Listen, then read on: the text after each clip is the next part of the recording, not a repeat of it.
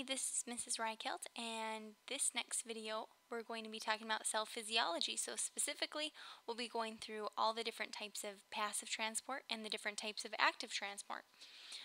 So membrane transport is the movement of substances into and out of the cell. There are two basic ways that this transport occurs. It can occur through passive transport or active transport. Passive transport is when you have no ATP or no energy required. And then active transport is when ATP or energy is required.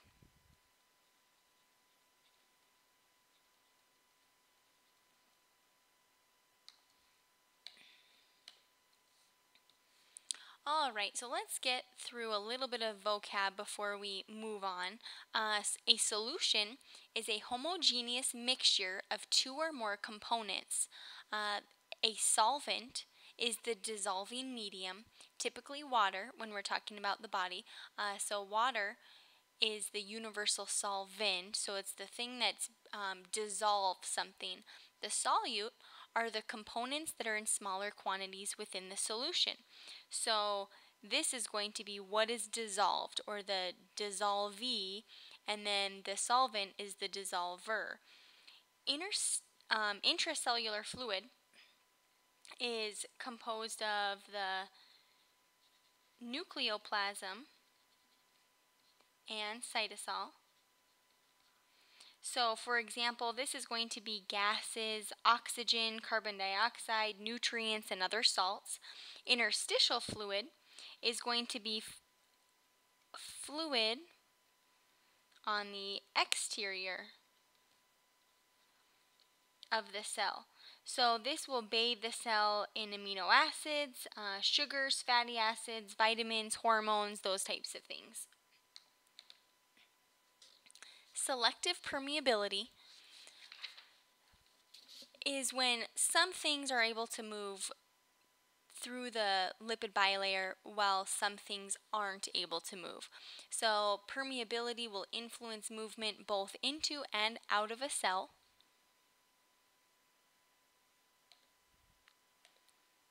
Passive transport, again, is no ATP required.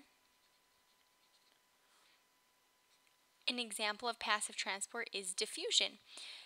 Particles tend to move or distribute themselves evenly within a solution. Movement, then, is from areas of high concentration to low concentration.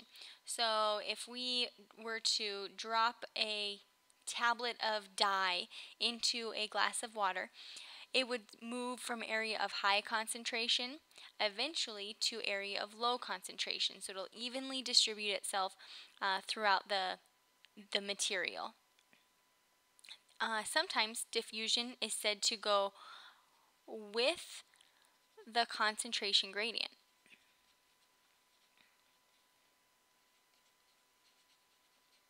Or it moves down a concentration gradient. So that's another way that you can talk about diffusion as well. So simple diffusion is an unassisted process. Solutes are lipid soluble, so that means that they're able to move directly through the phospholipid bilayer.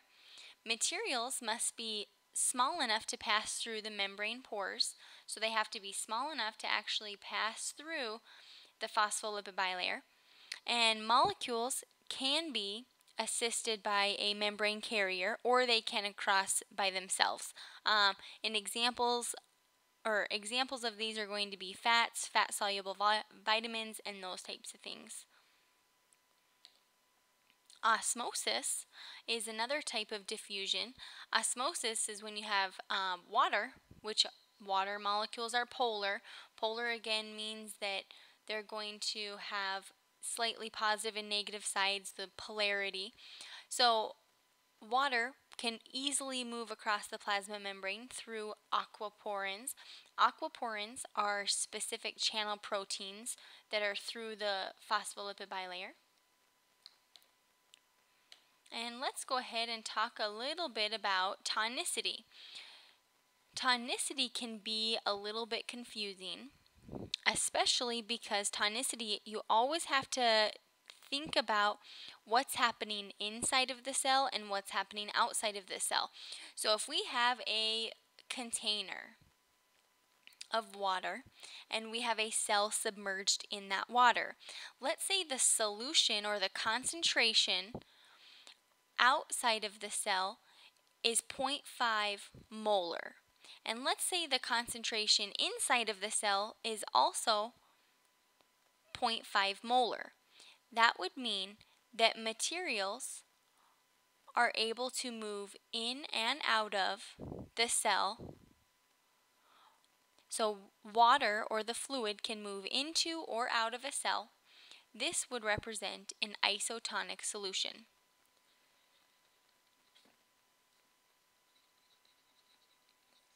You could also say that the solution is isotonic to the cell, or you could say the cell is isotonic to the solution. Let's do another example here. Let's say now we still have our water and we'll have our cell in here as well.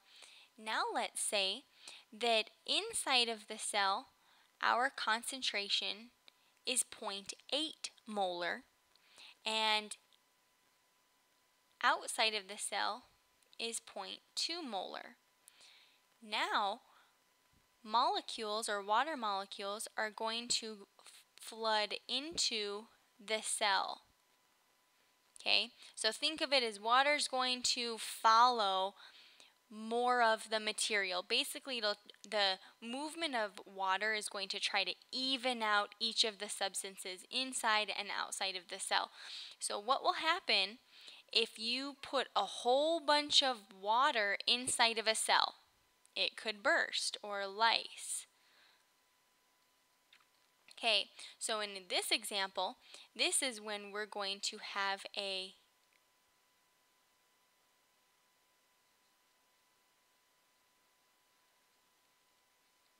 hypertonic cell, or we could say that we have a hypotonic solution.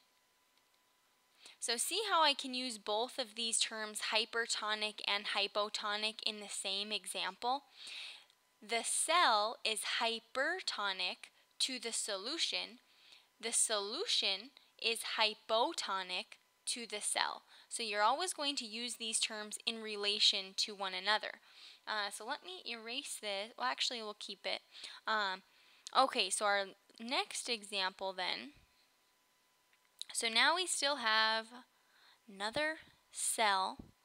Now let's say inside of the cell is 0.2 molar and the outside of the cell is 0.8 molar. So now water is going to move out of the cell. If water was to move out of a cell, what would happen to it? It'll get smaller, or maybe shrivel up, anything like that. So now we can say that the cell is hypotonic. So we have a hypotonic cell in comparison to the solution. Or we can say that our solution is hypertonic. Tonicity can be a little bit confusing because you're using hypertonic and hypotonic within relation to each other. So isotonic is pretty easy because that's when you're in equilibrium. Water can freely move in and out. Hypertonic cells versus hypotonic solution means that material is going to flood into the cell, which is the opposite of the hypotonic cell or the hypertonic solution. Okay, so let's go ahead and talk about some different types of facilitated diffusion. Sometimes substances are required to be carried across using a protein. Transports lipid insoluble or large substances. So regular diffusion is going to occur through really small or insoluble materials, however, or lipid soluble materials. However, facilitated diffusion can occur with lipid insoluble materials. Glucose is one of the most common that undergoes facilitated diffusion, and there are two forms of facilitated diffusion. You have carrier mediated diffusion. Carrier mediated means if you have a molecule that hooks on to another molecule, and then it actually will go through. Let me draw this out really quick. Okay, so carrier mediated means that if this purple one can be carried through, now all of a sudden this other one can pass through the membrane with the help of the purple one. Okay, this other one, channel mediated, this is a little bit differently put together.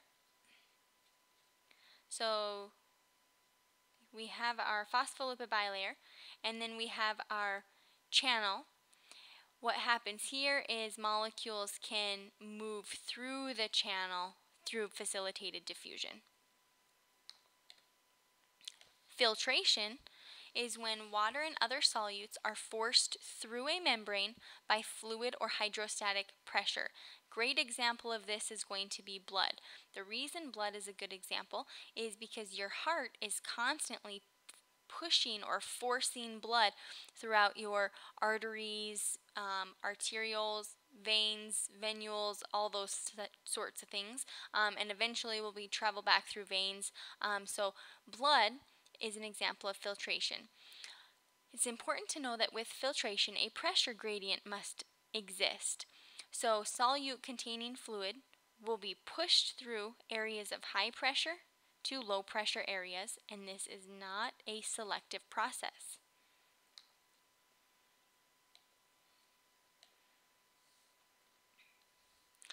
Active transport is going to require ATP. Substances are then going to be transported using ATP that aren't able to pass by diffusion or facilitated diffusion, or filtration for that matter. So substance may not be able to dissolve in the fat core of the membrane. Substances may have to move against a concentration gradient. Let's talk about that really quick. Against a concentration gradient. This means that molecules in diffusion, so we're talking about diffusion, they're going to move from areas of high concentration to low concentration. Active transport are going to move materials from a low concentration to a high concentration. So it's going to be the opposite. You're going to use ATP for that transport.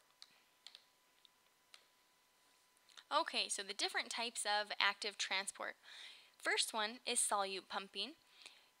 Amino acids, sugars, and ions can be transported by protein carriers called solute pumps. This is very similar to facilitated diffusion, however, ATP is required. ATP then energizes the protein carriers, and in most cases, substances are moved against concentration gradient. So again, this is going from low concentration to high concentration.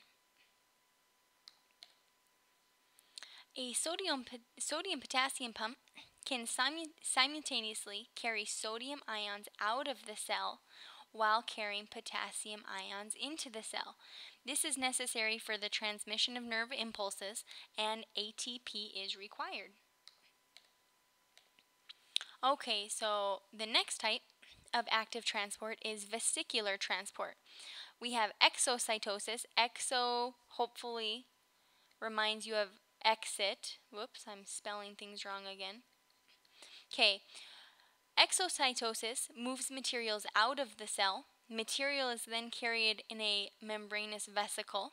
Vesicles migrate to the plasma membrane. The vesicle combines with the plasma membrane, and material is emptied outside of the cell. Really, the most important thing to remember about exocytosis is materials are exiting the cell. Endocytosis, on the other hand, is when substances are engulfed or they're going into the cell. There are two types of endocytosis. The first is phagocytosis, which is cellular eating. That means that they're engulfing larger molecules.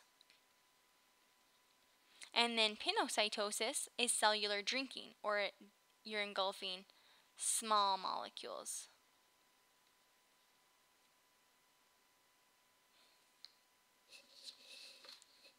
And that's going to wrap up our cell physiology.